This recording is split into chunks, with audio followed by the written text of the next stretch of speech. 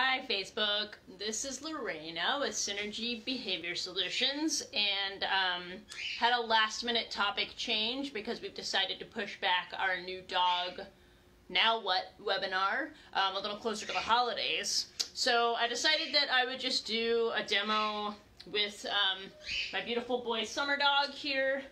And if you're watching, please say hello in the comments. It's always nice to hear from people, so I can say hi to you also.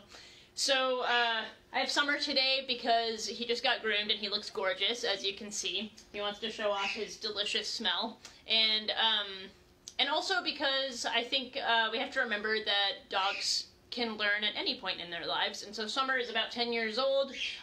We started doing, hi Diana, we started doing some more intentional training around place or go to your bed or boundaries, whatever you want to call it, probably like 4 or 5 years ago, in terms of starting to build in more distraction and duration and real life skills. Obviously when he was in puppy class we kind of covered this back when, you know, he was little, but I don't currently have a dog in my house who doesn't already know this behavior. If I did, I would demo with them. I agree, Diana, he is gorgeous. But that's okay, because it's going to be the same process to continue to build value for this behavior as your dog continues to perform it. So one of the things that I think is a sort of like frustratingly common concept or attitude in dog training is this idea that once you're done training something, it's like over and you've written the code for it in your robot dog and now they just do it all the time. But that's not actually how learning happens. Learning is lifelong, and also we need to be always reinforcing and revisiting concepts. So that's something that that I've talked about before in terms of like ditching the food bowl and just using your dog's daily food ration to reinforce behaviors you like, even after you've trained them up to a standard that you're happy with. So to maintain the value for those behaviors, and you know, as humans, we ask our dogs to do a lot of things that are not their default behaviors. So if you don't want your dog to do something that is normal for them to do, and you've decided to train them to do an alternative behavior in a particular context, you should continue to pay them and to reinforce those behaviors pretty much forever. There are times when you don't really have to do it nearly as often, for sure, but you can see how much Summer still loves to work for his kibble, and this guy is super stoked to train at any point. And so why not do that to continue to invest in our relationship, and then also to continue getting these really nice behaviors where he's just able to chill on his bed when stuff happens around him. So I'm going to show you just some really basic foundation skills for starting to build value in your dog's bed, and how you can also add a release cue. I find that a lot of my clients and students have taught their dog to go to their bed, but not to stay there. So it's the staying there that tends to be a challenge, especially when we want to do things like more advanced training, like having our dog remain on their bed while we go and answer the door, for example. So in order to do that, we need to make sure that we're building value for our foundation behavior of getting on the bed, and then we need to teach the dog when it is time to leave the bed. So if you're not familiar with the like 3 Ds of training, I'll be talking a little bit about that in terms of how to add distance, duration, and distraction to these kinds of skills. But mostly I'm just going to show you how I start at the very basic to build value for the bed. So I personally really like raised beds, and they're a very clear demarcation in terms of what is the place and what isn't, what is a boundary and what's not. But you can pretty much use any bed for this. Just remember that whatever you reinforce is what you're going to see more of. So if your dog is only halfway on their bed and you feed them, then that is what you're going to continue to get. I like my dog to be entirely on the bed, and I like to build value for the raised bed. They're also just like really durable, and I can take them outside and stuff like that. So big fan of them. I've got at least one in almost every room in my house. So the way that we're going to do this is I'm going to start just by encouraging Summer to get on the bed and then rewarding him for making that choice. And like I said, obviously he already knows this behavior a little bit, but it never hurts to go back to basics. So when I shape this behavior, and by shaping I mean I'm just going to reward approximations to the final behavior, I like to set the animal up for success as much as possible. So I'm going to set him up for success by seating myself on the other side of the bed, and then when I do release him, I'm going to toss the treat back so that when he comes back, it's really easy for him to get back on the bed. I might need to move the camera around, but we'll see what happens. Alright, so I'm sitting on my skateboard and it's not working. There we go. So the release cue that I use for Summer is free. You can use whatever release cue you want. You can say, okay, go, hasta la victoria siempre, whatever you want. Alina says, my dog scratches at his bed and I can't use it. Okay. That's interesting. I'm sure you've tried various different kinds of beds. Sometimes raised beds are really great for that. They do make raised beds that don't have, that have like a more sturdy cover. That might be an option if your dog is still scratching. Although I would wonder if maybe that has something to do with struggling to settle. So I'd be, maybe I did a video early summer on capturing calmness and how to build calmness. You might want to go back and watch that one if your dog struggles to settle. So Summer's release cue is free. So since he's already on the bed, I'm going to release him first. And the way that we train a release cue is you are just going to say the cue, wait a second, and then toss a treat away. So over time, and I'll show you how this progression would look over time, we would actually swap that to where we are releasing the dog to the treat itself. So for right now, I'm just teaching him that free means that a treat is about to happen. Ready? Free. Toss the treat away, he goes and gets it, and I'm going to stay on this side, see if he will come back, and he chooses, yes, to get back on the bed.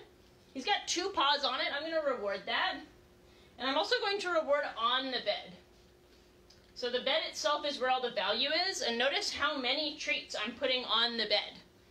Do not be stingy with the treats. Party happens on the bed. That's where all the good stuff is. Now I'm going to wait, yes. He decided to put all of his paws on there, so now I'm going to feed him 1, 2, 3, 4, 5 treats. I've already, probably fed the bed 10 times at this point. Let's see if he offers a nice down. Get comfortable? Good boy. And then feed and feed. So I really like to wait for dogs to offer behaviors. A lot of people will tell me that their dog knows that they should be on the bed, but then when I wait and see if the dog will offer and show that they have value in the bed, they often don't get on it themselves, or they don't offer a calm behavior. So wait for your dog to offer a calm behavior, which for some dogs is just standing still at first. Summer likes to lie down. He's a little bit lazy these days, so it's pretty quick that he's going to offer it down. He likes to just chill and let me deliver his meal. Alright, so now I've done a ton of rewards. By the way, this is just Summer's dinner and lunch. He's just earning his kibble right now. So I've done a ton of rewards on the bed, building massive value for the bed, and then I'm going to do 1 treat to release. Ready? Free. And he's like, don't really want to get off the bed. Free. Go get it. And partly he doesn't want to get off the bed because he's an old man and he's got aches and pains, but also because he knows that this is actually where the value is. Can you get back on?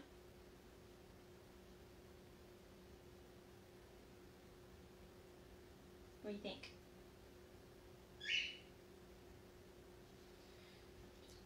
Yes, good boy. Feed and feed, and then I'm going to wait and see if he gets all the way on the bed.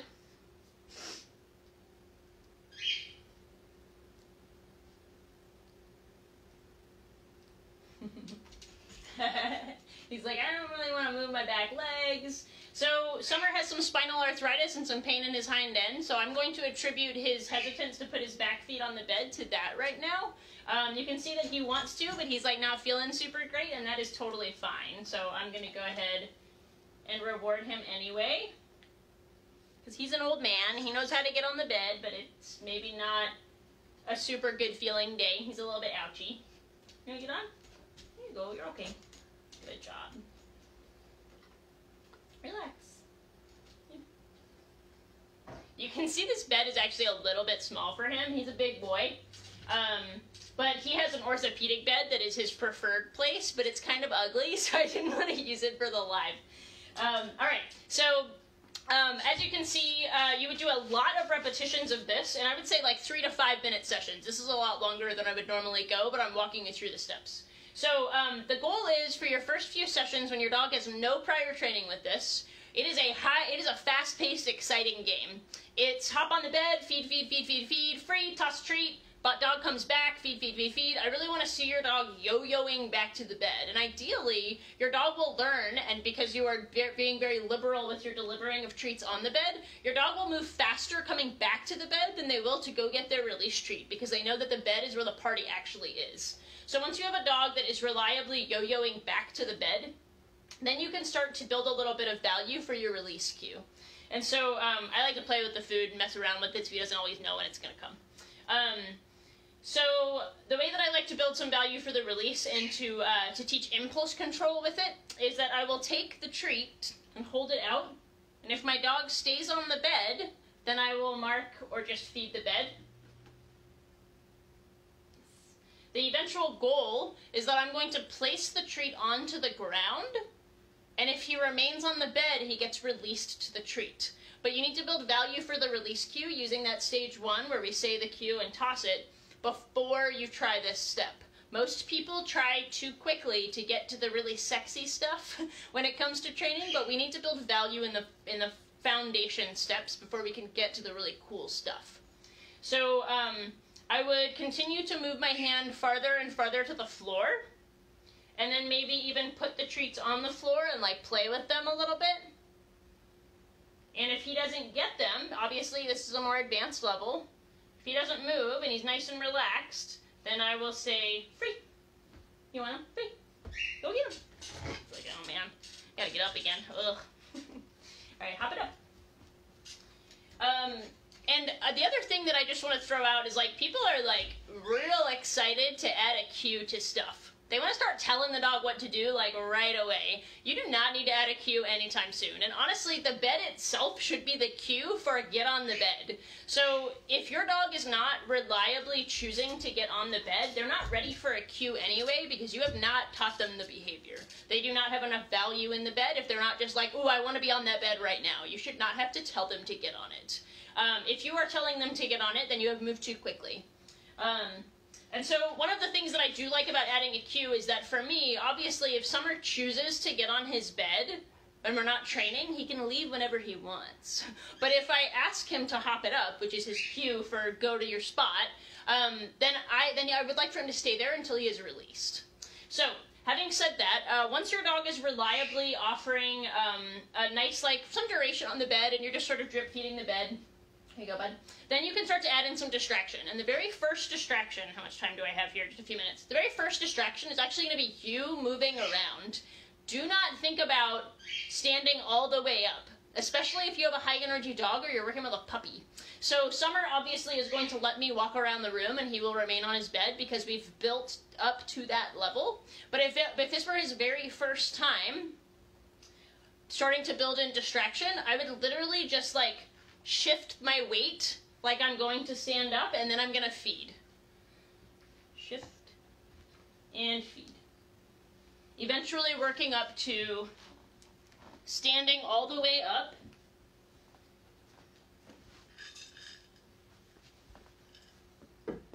And eventually being able to maybe even walk around the bed. And my criteria for my dogs is that as long as they stay on the bed, I don't care if they sit or stand, but I know that laying down is the most stationary behavior. So I always want to reward the bed to encourage the dog to just chill out and choose to remain. Notice how often I am feeding. High rate of reinforcement, because the bed is where we are building value. But for most dogs, if I do something like reach for the door handle, that is often a predictor or a trigger for rushing to the door. But if I continue to build a value in the bed, then I can have a dog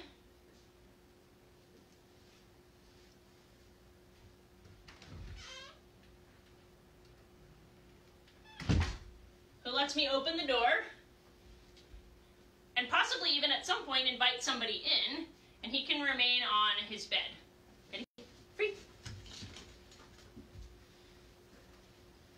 Ideally, when you release your dog, the first thing they want to do is come back to the bed. High rate of reinforcement.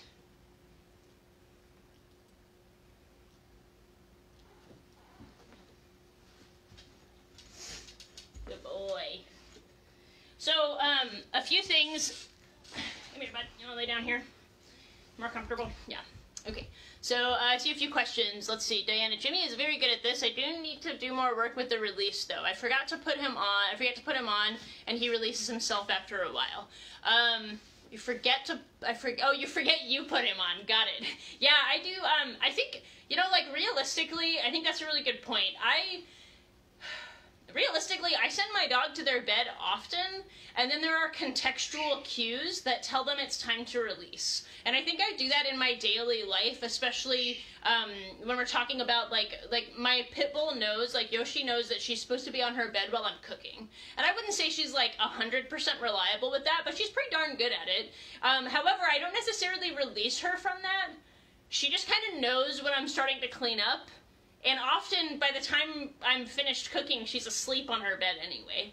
If I'm working with a release cue, I'm often doing a lot more intentional training to do something like, for example, Yoshi really struggles with hanging out on her bed while somebody comes into the house, like a visitor. And I don't think I'm ever really going to get true calmness with visitors because she's worried about the situation as well. So she's on her bed, but she's like shaking and she's very excited. That's when I would use a release cue to make it really clear to her when she's allowed to approach the person. And I send her right back to her bed after that. So it's like approach, 2-second greeting, back to your bed. So I think that the release cue, after you've established value for it, there are contextual releases that I think are totally fine, but it really depends on your criteria and what you find most effective. I rarely use Summer's release cue. He's just a chill dude who, like, I don't even really release him to say hello to visitors. He just, like, he knows when it's time to go say hi. He says hi and then he lays down. But with dogs that need a little bit more structure, I think that the release cue is something you really want to invest in. Brittany, my dogs get overexcited. Special needs pup is getting there, but I'm so not confident in this part of the issue. So I think that you want to prioritize with those kinds of dogs, and I think, like, a lot of my clients that have dogs that are struggling with some some specific behavior struggles, whether that's like human-directed reactivity or like fear or whatever it might be, I might not have them present for those really challenging transitions, like when someone is actually coming into the house. I often will have Yoshi, like, in her crate if it's not somebody that I think she needs to meet. Like, there's no reason to go through that really stressful experience and, like, all of that increase in arousal unless it's necessary. So I think you want to prioritize when it comes to this kind of stuff, although I do find that this training, and combined with capturing calmness and building a calm settle on a bed, is like absolutely foundational for working with any kind of behavior struggle. So definitely something to invest in. I also, depending on the challenge of the dog's behaviors, like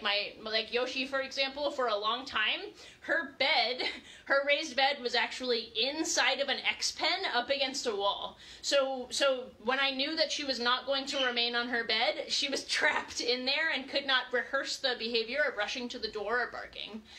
So don't be afraid to install management, like a tether, attaching like a hook to the wall and tethering your dog with a line and a harness, having a gate, like all of those is really great management. That is still training. If your dog is not rushing to the door, then you are training them to not rush to the door. Just make sure that you're providing them with alternative behaviors that you build value for outside of the situation. So one of the things that I do, and I still try to do it often, whenever I think of it, is I will randomly knock on the door and then feed my dogs to desensitize them to door knocks. I also will randomly knock on other things like cupboards and walls, etc. I also will send my dogs to their bed, and then I will open the door and invite an imaginary person inside. So saying hello to imaginary people, it will blow your mind. If you work really hard on place training and you've been like working, you can open the door now and you're like, oh man, this is so great. We've gotten so much great distractions. And then you open the door and you say, hi, how are you? And your dog will like fly and fling themselves to the door. So there are predictors that indicate to our dogs, like, the thing is actually happening, and I think we really need to be observant in what are those cues and what are those environmental triggers for our dogs. A really common one is saying hello to like nobody on walks can be really helpful. I'm like, hi, how are you? And my dog's like, where? So it can be really helpful to desensitize to those kinds of things, and I find that even for my really reactive dog, if I do that often enough outside of the situation, then when I actually do have a visitor, she still kind of loses her mind, but not nearly as intensely, and she's able to recover a lot faster. I see some questions, hang on. Brittany says, what is your word for directing to the bed? You can literally use any. Some people say place, some people say go to bed. I use hop it up. They also, he knows go to your bed. I think that just sort of happened. I have a small part of me believes Summer actually understands human speech because the way that he just knows what people are saying, like, is wild. But he hop it up and go to your bed are helpful. I like to use cues that are not always bed-centric because I actually use place training everywhere. So, like, Yoshi has so much value for her place training that if we're out at the park and we're just like walking through the park, she will pull me to a picnic table so that she can station on the picnic table and be like, I'm doing it, and then I can feed her for it. So she will find place settings and boundaries and beds just about anywhere, and that's exactly what I want. I want a dog that is like, oh, this is a good spot to settle, wherever they are, regardless of the novel environment. So I don't like go to your bed, only because it sounds a little weird to say that at the park in front of a picnic table, so I say hop it up. Diana, he also gets very hot, so he gets off to go to a cooler spot. Yes, so does Summer. I have to be careful with that with him because he does get overheated, and so, you know, you could tell that he was able to settle in here, but it's not comfortable for him, and I think that's because of the pain that he's in, and it's not cool enough. He likes to lay on hardwood or on tile, and you have to remember that, like, just because your dog's not on their place doesn't mean you're not training. So you're not training what you want. So as long as Summer is able to station and stay where he is, that's all I care about, and he does. So if he's right here in this position, laying on the ground, and I go and answer the door, he will stay here. And that's all I care about. And then I can release him. So it really, you need to think about what training fits your lifestyle and makes the most sense for you. Brittany, exactly. I tell fosters this all the time. There's no need to overwhelm. The settle is so hard for me, so this is encouraging. Yeah, there's, I had a really great client this week who was talking about how his dog really struggles with when they have visitors over, and I was like, okay, I always kind of struggle myself with this particular thing because I think that people have unrealistic expectations sometimes for their dogs, and so I'm like, all right, let's start the process of desensitizing your dog to all these things, and he was like, oh no, actually I just decided that I would put him in his crate when people come over, and I pack a Kong, and then when the person is settled, I let him out, and he says hello, and then he goes on his bed and eats his Kong, and I was like, you're amazing. Like, that is exactly what you should be doing, and why make it more challenging for everyone by forcing the dog to be in this transitional interaction that's hard for him, when instead you can just put him away and then he can come out and say hi and then go chill. Like, it's perfect. So, at Synergy we have awesome clients, and I appreciate the thoughtfulness and the attentiveness to, like, what is the easiest and most efficient way to get the behaviors that I want and not get the obnoxious behaviors I don't want, and also keep my dog relaxed. Cool. All right, I have to go. I do actually have a client pretty soon. So this is a nice chat. I would love to talk more about this in the future. We have a return because of those unrealistic expectations. Yeah, for sure. It is a thing. I've talked about it on here before, and I think we need to be a little bit more vocal in terms of, like, the expectations people have of pet dogs these days is, like, pretty absurd. We need to be looking, they are animals, and we need to treat them like that and understand that they're individuals as well. Like, you are definitely not perfect, so your expectation that your dog be perfect is not okay. So anyway, I think Summer is perfect, and also he has behavior issues like anybody else and just like me. So, alright, it was nice to talk to you all, and have fun training your dogs. Ditch the food bowl, and keep it high energy, keep it short, and you'll do great. Have a good day.